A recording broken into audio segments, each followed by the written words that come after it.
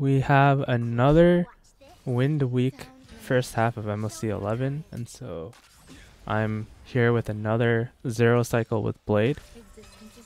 There's a few things that have to go right here, but it doesn't actually matter who gets hit first.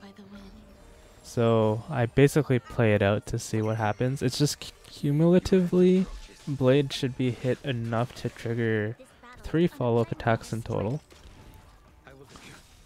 Also, Sparkle cannot be slowed or else the speed tuning will be off.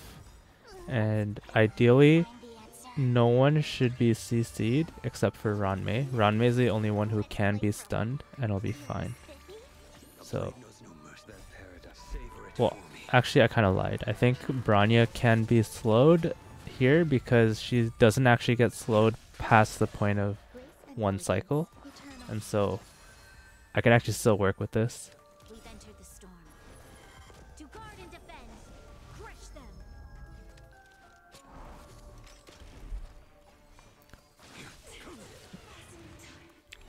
Okay, so that's the first wave done. Now for wave 2, you can see that Blade is set up for his second follow-up attack of the fight. And then we just need to guarantee that he can get a third follow-up attack off.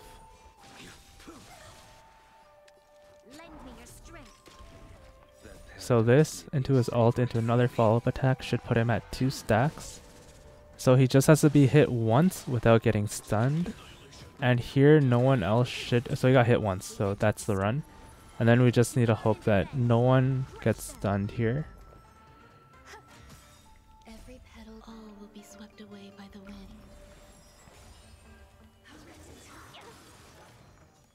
Alright, no one got stunned, so the run is set.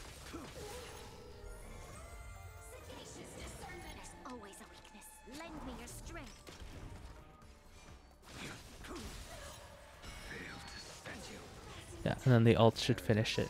So that's the 0 cycle. Few things have to go right, but basically 3 follow-up attacks from Blade without anyone getting stunned. Or if they do get stunned, it has to be one of those situations where it doesn't actually screw up the run. So like Bronya got stunned here initially, but it still didn't really matter in the end. And then I had a run before that was not as clean where Ranmei got stunned, but it was fine because she's not that critical. Well, like she's critical in the run, but like after she sets up her initial ult and skill, like it doesn't matter what happens to her after that. That was my 0 cycle. This time it's not S0. S0 would have been way too hard. I had to use S1 for the consistency.